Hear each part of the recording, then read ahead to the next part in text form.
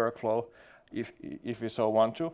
We can also set it up to continuously run with Azure Automation so that we have a consistent view that for the past 5 weeks, our security checks have been all the time this, and after the build that Alan put in last night, all the security checks went like this. So we have clear visibility on the status of are we on par with the standards that we want, and are we drifting away from that? And of course, there's integration with log analytics, so the OMS side, and actually even some other parts as well. So this is how you typically use these things. So if we start from number 1 over here, so we actually have the simplest place to get started is actually to install the AZ SDK PowerShell modules. From that, we actually get the commandlets, which are just helpers for us, but we actually get also the security rules, the security verification tests that are signed by Microsoft. We know that these are the latest and greatest. They are getting updated each month, actually. So we know that if we just update these, we are actually getting also checks from all of the new services or all of the new features that are available when our platform changes. So, for example, now that we have storage, we talked about storage in the panel. So now that storage actually supports VNets, or storage supports HTTPS enforcing or transparent encryption enforcing. So now we can actually check those also using these tests. We don't have to go and build our own new tests for the new features that are available for storage. We can just update the test pool set that is being built by Microsoft. So they probably also want to update their tests to take care of the new feature from new Azure services. So that makes sense. And then if we move forward, we actually have the security intelligence feature or plugin actually available from Visual Studio Marketplace, and also the plugin for or extension for VSTS as well. Then there's actually the JSON files. They are simply human readable JSON files, the rule sets. They are pretty easy to follow, pretty easy to replicate. Currently, we are not able to extend the existing ones really well. So we basically get a fixed set of tests from Microsoft from these PowerShell modules. They get downloaded to our app data folder. They are signed, so we know they are to be trusted. But that also means that we can't really go and add a new test or remove a test that doesn't make sense to us as well. And of course, then there's the reporting, the exporting of the data. There are automatic reports. There's integration to different services, and there's lots of new stuff that we can use to visualize our results there as well. I won't go through this more. You'll get the slides later. But just as a tip, when you have the latest Azure PowerShell tools installed, and when you run the install module AZ SDK, then you're basically done. For most systems, I actually had to also add the allow clobber flag there as well. It's basically getting some conflicts with the latest Azure RM tools as well. So we basically had to reinstall the Azure RM tools when we do the installation of the AZ SDK as well. No biggie. So, part 1, subscription security. There's plenty of stuff available. I won't read through all of these for you. What do they mean? There's good documentation available. There are ways of using these predefined, Microsoft own predefined policies, so that when you start up a new subscription, you can actually use these tools to set these up. So there's, for example, for Azure Security Center, there are pre-made policies so that you don't actually have to go and manually tick down all of the boxes from Security Center and think about what are important, what are not. you can just run the set or actually set up subscription security commandlet from Agent SDK, and then it actually does all of these for us, including checking the setting actually the Azure Security Center that it's on, that it has the correct policies, and it has our email and if you're in the States, the SMS, the phone number as well. And then there are good stuff related to policies. Not many Azure services covered yet, so there are like SQL database, storage, couple of those available for policies. So we'll get some new features for them as time goes. But then there is the important stuff here. This is the least intrusive one here. So these are all things that make sense to us if we are setting up a new subscription, because then it doesn't matter if we add a new policy that maybe says that you cannot create a certain type of resource, or where we add a resource lock to something else. But if you want to just check our current security footprint, how are we doing, how well are things here, the health check is actually the way to go here. So we can actually run a simple script, Azure subscription security health check, and it runs through 20 or so different checks for that subscription. How is it set up? What are the access control? What are you doing there? And we get a nice result from it. And that's really non-intrusive. Anybody can do it with, even during this session, to their own subscriptions, because you only need the reader rights. We don't change anything from there. A sample from those tests that we run. I just want to highlight there are plenty of the tests. We actually stage them so that some of them are rated as critical tests. Some of them are rated as medium or high impact tests. And for most of them, we actually have the ability to go really deep and have the auto-fix script generated for us as well. So if it's something that a machine can really understand, we'll actually get not just a link on how to fix this, not just a link to documentation or stuff like that, or not just a response that please fix this. We'll actually get a nice script that we can run to fix those findings if you so want to. Of course, with common sense reading, what does it actually do? But some of those are actually more like human tasks, action points. So we have findings like you have to justify all of your subscription owner level accounts, or the old co-admin accounts. So that's more for you to do within your team. Say that, okay, we have, for example, 4, which is fine by the script, because the script checks whether or not there's under 5 of those admins. But does it make sense internally?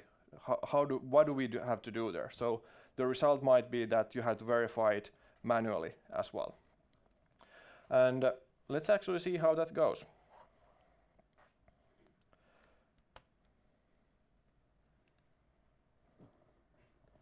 All right.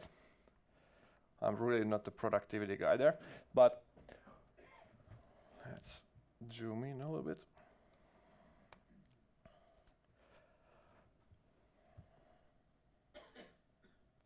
Actually, I had it already here. So this is just very simple. I have a new fresh machine set up. I have really done nothing else here than just pull up a new image from Azure. Just a new VM. It has PowerShell installed, of course. I've added the Azure PowerShell tools, and I've added the Agent SDK tools. And what do I actually have to do in order to run this subscription health scan is actually pretty simple after that. So let's actually zoom in. Very simple. So after all of those logins and all of that, and after I select my right subscription, of course, this is really the stuff that I had to do. I have this module from the Agent SDK. So it's just get Agent SDK subscription security status and I can scope it within the specific subscription or all of the subscriptions that I have access to. Pretty neat indeed. And let's see if my login is still there. Probably not. I just installed started a new PowerShell instance.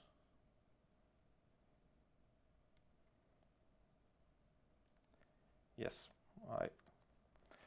this is tad cumbersome, but let's do this again. So the interactive login again. Too fast for my VM. As I'm using my MSDN account, so let's go with the personal one. And no MFA, because security, I don't need that. So once we're in, we can select the specific subscription that we want to use. And now that we've done that, now we can actually go and do the subscription health scan that we just wanted to do. It's pretty simple. As I said, we only need the reader rights to my subscription. I'm running the latest 2.6.1, which came basically end of September. So we have a couple of more tests available in this AZ SDK release. But as you see, as it goes, it's pretty fast. There's only like 20 or so different tests that it runs, so it's fast. And we can actually leave. Oh, completed analysis. Okay, so let's see what the output is, because it's actually relatively. There we go. Quick summary. So this many tests passed, failed, etc. And we get bumped up actually all of the logs here. We have the logs as very detailed logs in there, but this is basically the gist. We get a very simple security report with all of those tests. It's just a CSV file, basically with all of the controls in there. What is the control? Did I pass? Did I fail? What is the severity? Does it support autofix that I mentioned? And this is now the more interesting part. So what does this control actually mean? And how would I actually go and fix this thing? So the recommendation. Now some of them actually make more sense. So some of them are, run command, remove Azure RM role assignment, etc., etc. Very specific. Some of them are more, you need to address all active alerts on Azure Security Center, or verify the list of public IP addresses used and delete the unwanted and unused ones immediately. So very good thing that this specific control doesn't support autofix. Great. So this is the subscription health scan. You can go and run this thing on your own as you want. And I'm actually going on and starting the security verification test as well, because this takes a little bit longer time. And while it runs, we can actually go on and see what this thing actually is.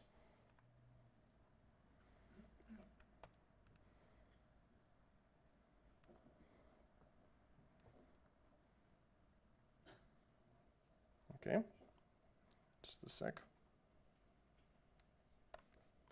There we go.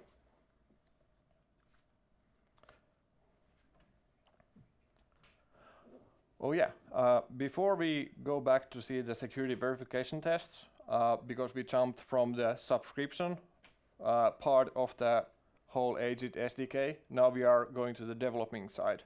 And before we go and see the verification tests, let's see about this security intelligence as well. So if you didn't know about it, great, you learned something new.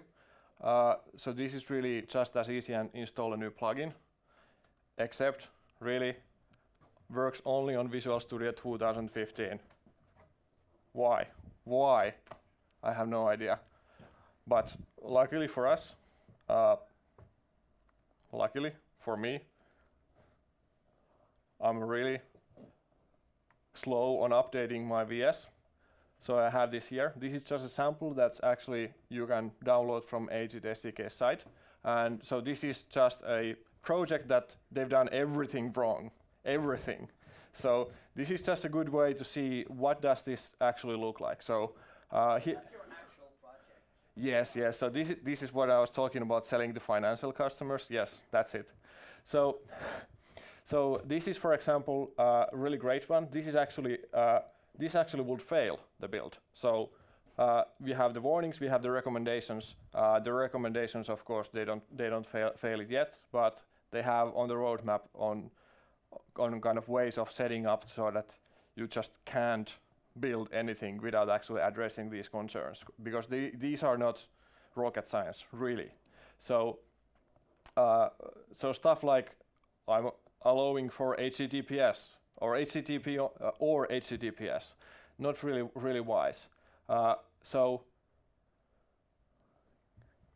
shared access, so we are getting here, we are on the storage sample, so we are accessing Azure Blob Storage. We are creating actually a new SAS token, and here we are grading it for 24 hours, which is quite long. So here we get a warning that says, use shortest possible token lifetime appropriate for the scenario, and see what happens.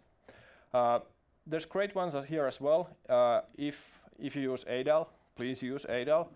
There's great tooling here or helpful intelligence here for that as well.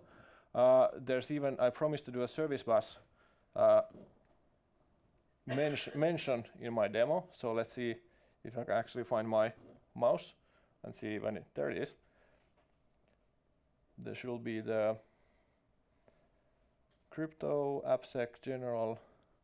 Where's my service bus? Let's open it from here. It's pretty simple. Again, dealing with dealing with the authentication tokens. There's just a very simple. We are creating a authentication token for service bus relay, and basically what we are doing here is nothing fits on the screen really. But yeah, so we are getting warning here. It is unsafe to use the relay client authentication type .none, obviously, because it allows clients to connect to the relay without authentication. Makes kind of sense, but if we don't have this in our intelligence, it might be, or if we allow this to go through without seeing it in our build logs, most likely when we first get it working, it's very likely, especially if you're new to the platform and especially if you struggle with all of the different changes, most likely you won't come back to this and see how this would be actually done better. So it's great that we have this level stuff here as well. And then there's warnings for low or really low bit key length crypto and stuff like that. Really great, getting updated all the time. Really recommend, if you still use the Visual Studio 2015, I really recommend you use that as well. And again, for reference, all of the tests that are currently in the 2.6.1 AZ SDK. Now, the security verification test. So similarly, this is now similar to subscription health scan. This is really non-intrusive. So this is really something that each and every one of us in the room can run in our own subscriptions without breaking anything. It just reads the current status of our services and sees what have we done right, what have we done wrong, basically. And this is really useful from anything from auditing an existing solution to running it all the time during our whole production life cycle. They're currently the most used Azure Platform as a Service components. They're available, and as I mentioned, it actually supports directly the Security Center, so we actually get all of that Security Center information here in the one place as well. And let's go back to our demo machine.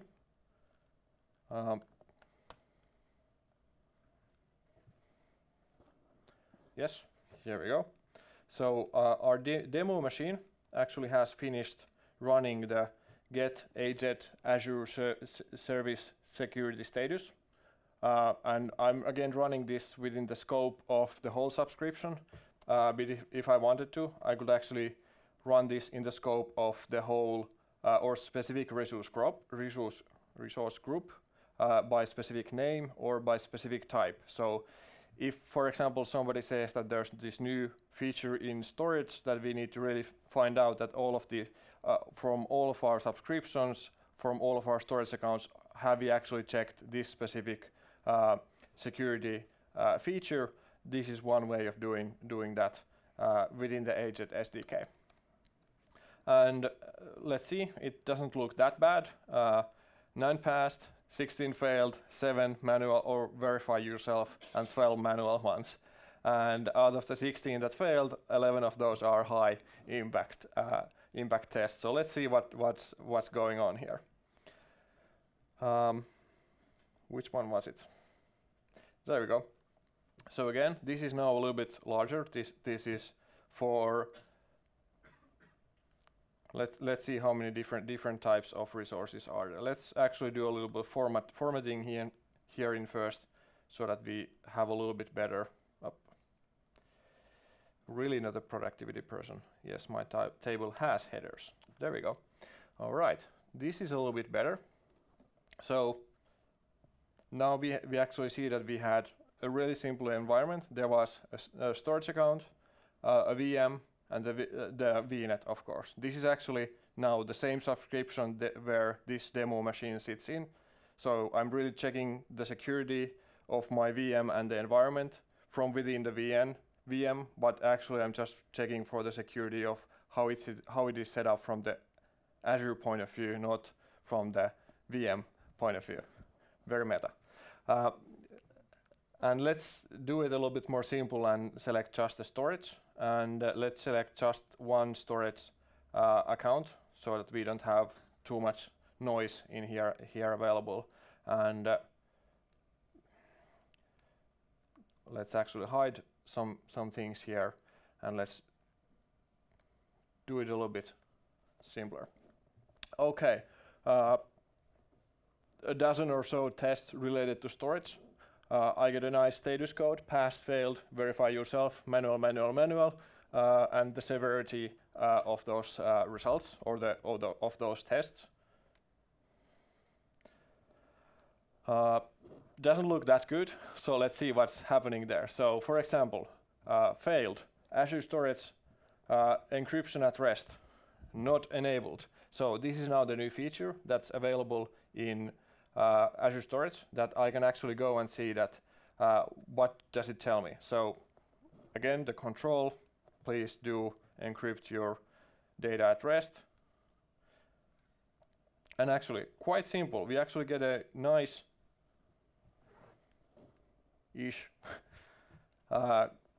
command that we can go and run.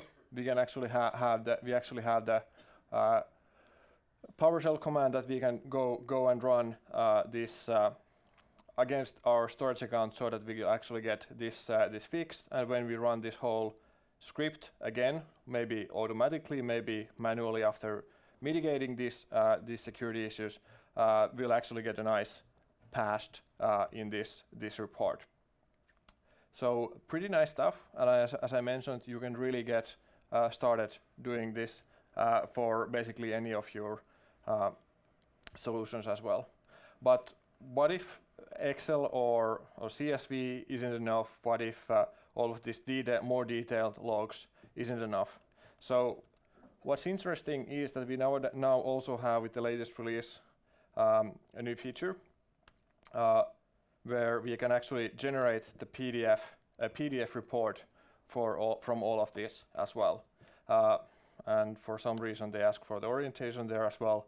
But now we can actually go and do the same security health scan that we did, because it's a little bit faster. And now, instead of just having the Excel and just having the output logs, we actually get also a nice report PDF generated there as well. And we saved a lot of writing from this security audit that we just did. And boom, it's done, completed analysis. They're just generating the PDF, actually using, I believe, using Word engine. So it's taking a little bit time there, but it should pop up here anytime soon for us.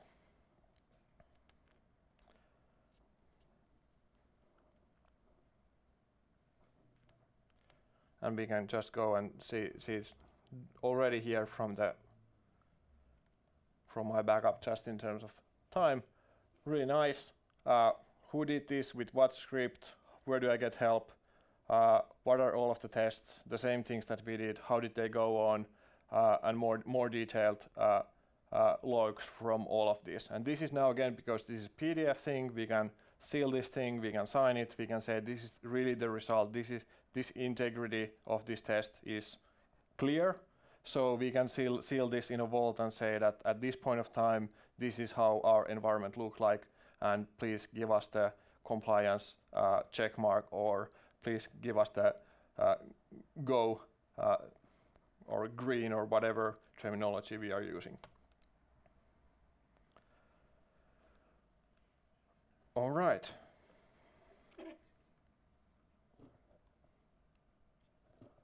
Again.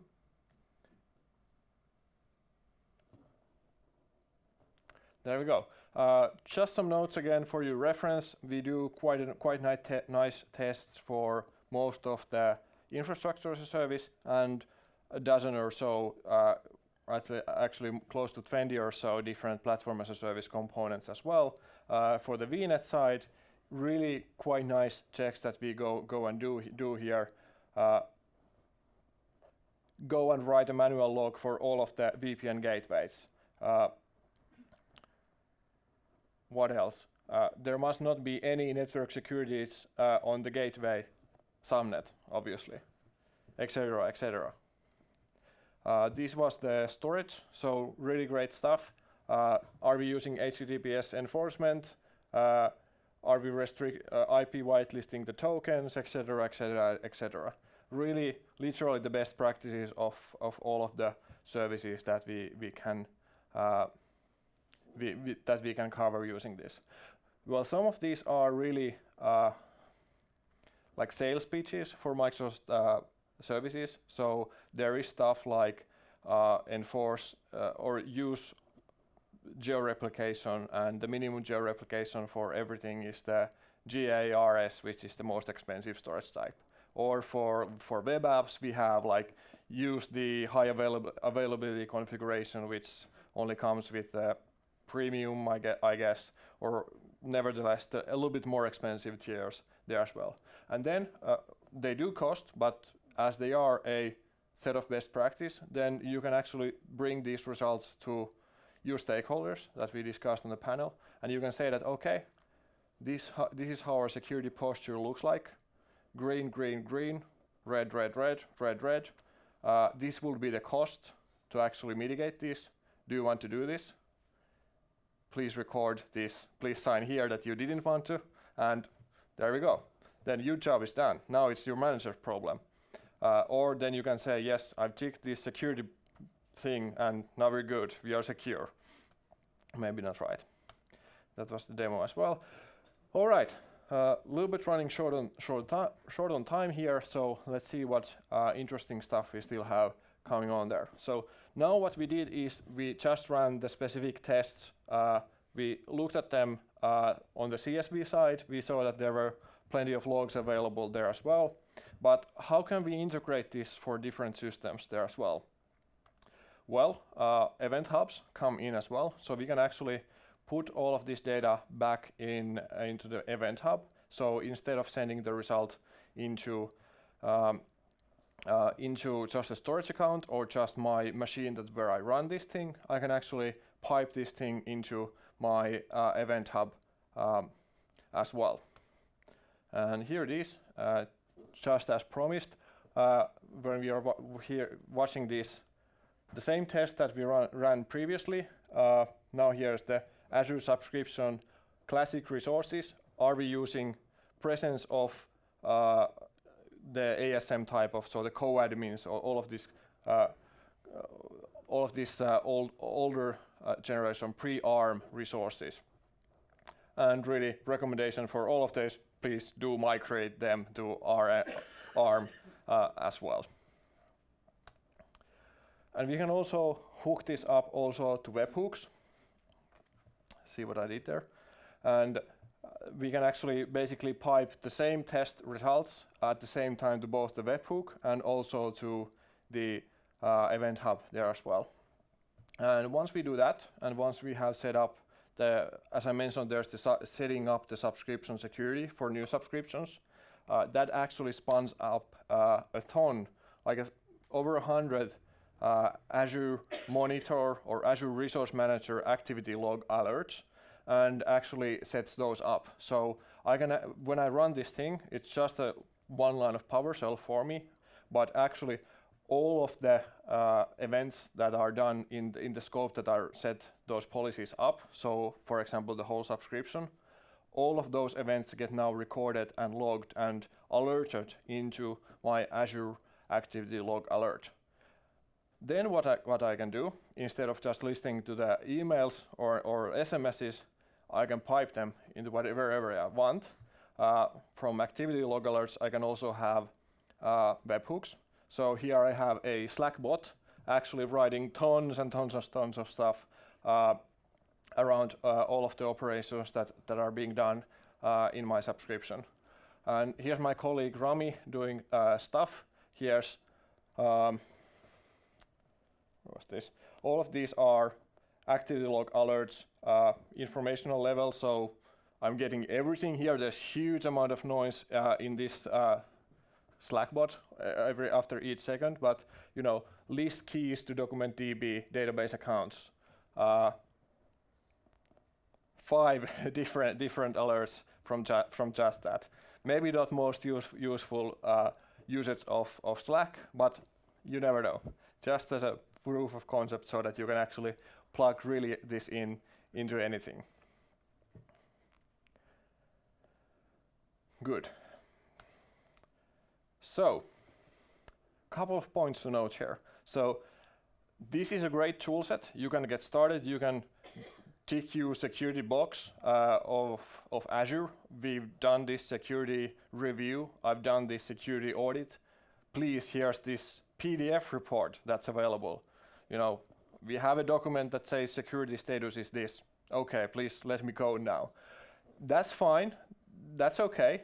But let's take it a little bit upper level as well. We started in the panel this discussion that it's okay to have all of these different features of Azure, and it's nice that we can define more security on accessing to Azure. But really, that's like in more traditional sense, that will be covering the administrative access. So giving access to Azure is literally like giving you, first of all, the keys and also the bulldozer to run and do anything in your data center, and also basically a limitless credit card as well to order everything that you want in that data center.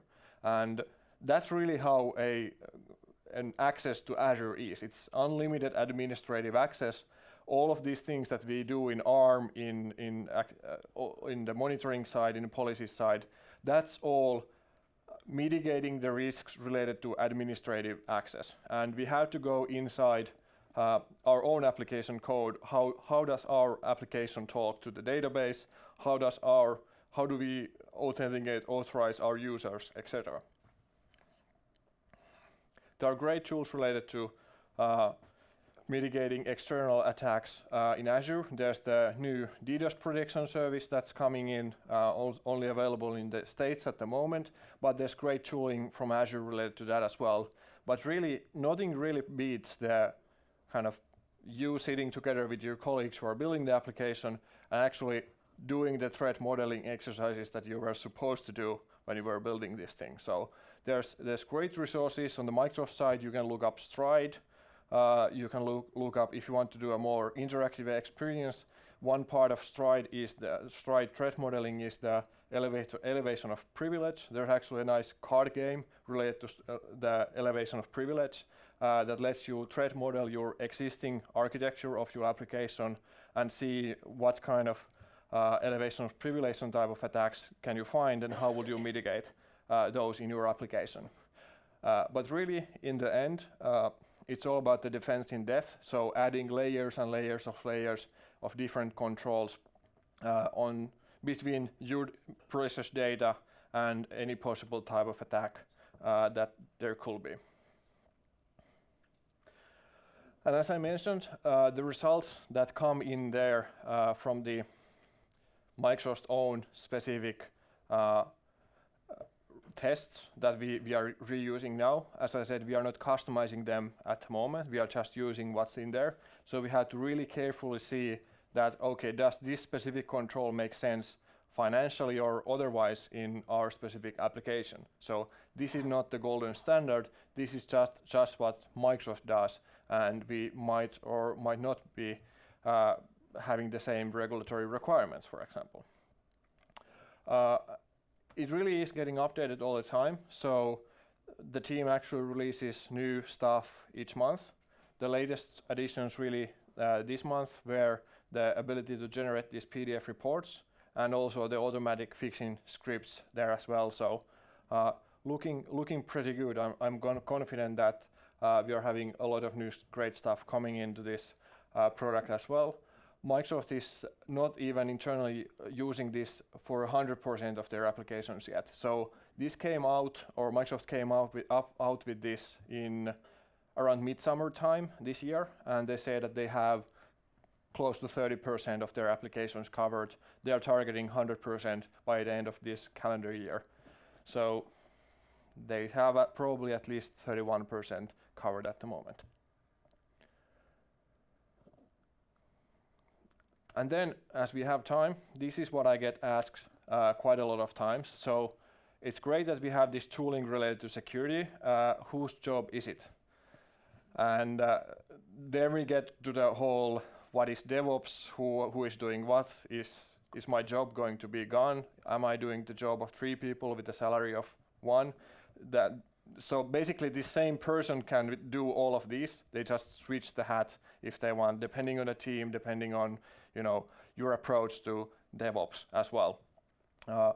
These are actually just general recommendations. Don't take these as kind of golden rules either. But really, depending on your mode of governing your own subscriptions, do you only have one? Do you have a huge enterprise with tens, maybe different subscriptions? There's different access control that you do, etc. But remember, you can check the security status, scan the health of the security without giving access to anything else than just reader role for that specific scope.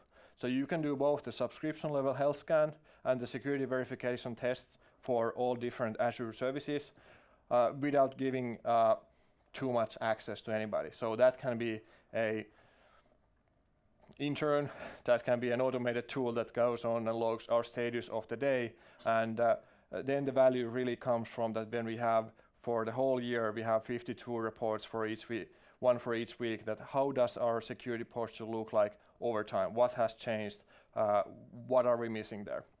That's also a great way to measure your effectiveness of your team. So instead of just velocity, instead of just number of bugs found or squashed, you can also measure number of security fixes or security additions or number of checkboxes that are now green in your security reports. For the devs, the most easiest thing, use the security intelligence.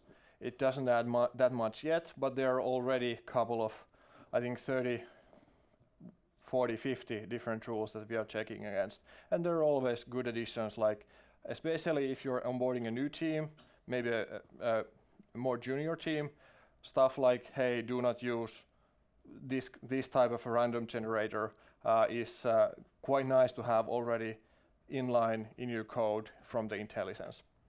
And you can also use most of these tests when you actually integrate within your CI/CD. There's support for Jenkins, there's support for VSTS, etc. What else? Yes, do start to think about this thing as security as kind of continuous security or continuous compliance. So not just one state of security that this was what we had maybe fix those things, run it again, and say this is now what we have, and that's it. Everything is changing. You're coding new stuff to your application. The applications or the services underneath are changing all the time. So you really need to have visibility of how you are doing over time. I cannot stress this enough. And then we are in the end. So do try it out. Just go to GitHub or just use your favorite search engine to find this out. AZ SDK. It's pretty simple on github.com/AZ SDK, and then you're there. Basically, there are some docs available. It's just a matter of installing the right PowerShell modules, and really when you start using the more intrusive ones, like the enforcing new policies or creating new alerts, then maybe try it first on your demo account or your MSDN subscription. There's great stuff that you can find out. The team is really supportive. You can hook them or send them an email on the list. They answer pretty well. There's a great showcase, IT showcase, so Microsoft case study available on that, how Microsoft internally uses that. And there's also a great and always updated set of resources related to what types of controls are recovering. So even though you are not using this kit to check all of the security posture, you can just go and say, what does Microsoft recommend that you check against? That's already pretty neat, even if you don't do anything as formal as this thing. So with that, I thank you, and then it's up to the questions.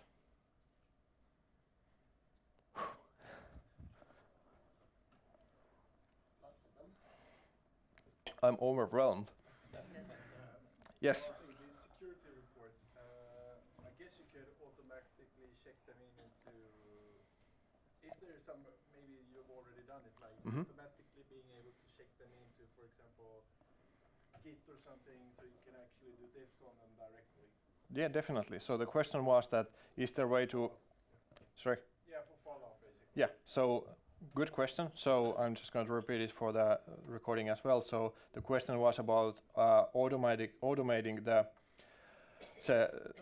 follow-up on the security reports. And really there's two pieces. So currently, if you just want to use the generated CSV or the generated PDF, obviously, yes, you can just put it in your, I don't care, Dropbox, Git, whatever that you use. You can, if you deploy build or kind of, if you put your build artifacts somewhere, you can just put them the same place as well, because as I mentioned, you can just integrate all of these tests for your, maybe even integration tests really, because some of these tests are really quite fast. So you can just integrate these reports with your pipeline over there and just go from there as you do with your other logs. You can just put all of this data in the OMS. There's straight away connector for that. You can then have your dev guy, business guy or security guy look at that and create the report they want. It's up to them. You can always just manually spend a week working on the Excel file as well. Great job, security, really. And you can hook it up to Event Hub. You can hook it up to the webhook. Really up to you. It's really extensible on that side. Yes. I'm a bit confused now. Isn't it supposed to be like Azure Security Center, Azure Monitor, like doing all these things? Yes, good question. So all of these different Azure security related services, which one should I use, and is this replacing something? Luckily for this specific set of tools, the answer is no. This is not replacing anything. This is using exactly the existing reports from those services. So for example, if we go and look up the report on the resource group that I ran, the SVTs, here actually in the Excel, let's not do any formatting, let's just open up the report. So virtual machine, where we are, storage, VNet, virtual machine. Oh, we're here in the first. So these Some of these are questions to the specific service. Some of these are questions to the Azure Resource Manager activity log alerts, which is using Azure Monitor. Some of these are questions or polls to Security Center. So here we are actually polling, is there the anti-malware installed? That's actually a question to Security Center. Here we are questioning that, have we done anything to the, have we kind of reacted to all of the recommendations from Azure Security Center directly from here? Where else do we have Security Center? There are several integration points to Security Center, specifically on the VM side for this. This just combines all of those together and adds a set of kind of best practices from each specific service. Like Security Center is available for on-prem, yes, but for VMs, let's not talk about the stack. It doesn't do anything for my Azure Platform as a Service components. It doesn't know what to do with, app service. It doesn't know what to do with, I don't know, function, service bus. This kit actually, or these questions or these tests that we run, they are just JSON. They are nothing new. You can just run all of these questions from PowerShell by yourself. This is just a way of automating this, and this is your way of trusting Microsoft that they have in this monthly updated set of tests and the tooling that they give you, that this is a really great starting point to see that this is everything that I need to cover, because it's already a lot of work to cover all of this all the time. So this is a really great way to get started with this new cloud security thing as well. Very good question. So can we extend these rules? The answer at the moment is no. In the previous version, that was so this was launched in summer.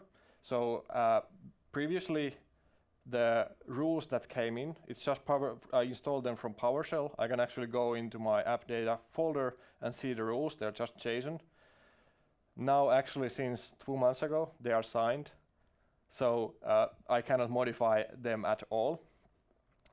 But I'm told, I have a feeling that they might be having, might be adding extensibility there as well. A good example is that when I actually run these tests, they are actually saying that I'm running this using the org neutral policy. One would assume, based on this data, that Microsoft IT has their own policy, and one would assume that I could actually use that similar approach later on as well. Very good question. Currently, the extensibility or customizing the rules tests is that these are the ones that I don't need. Great. Anything else? We are right on time. Thank you.